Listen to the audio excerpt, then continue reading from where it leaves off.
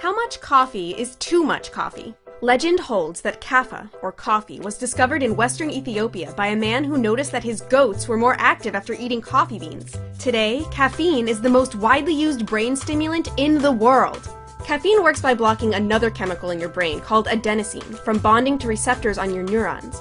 Adenosine is an inhibitor that keeps many brain regions in check, including one called the reticular activating system, which basically amplifies brain activity. When adenosine is blocked, this region goes into overdrive, sending a wake-up call to the rest of your brain.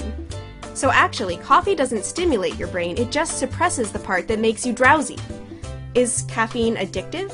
Some scientists think so, but it's not as bad as other drugs because it doesn't strongly affect the dopamine pathways related to addiction. Your brain does learn to balance the caffeine though, which is why stopping cold can be a real headache. And while the equivalent of 100 cups of coffee can kill you, studies have found that in moderation it may help protect against Alzheimer's and Parkinson's disease. So perhaps our craving for coffee isn't all that bad.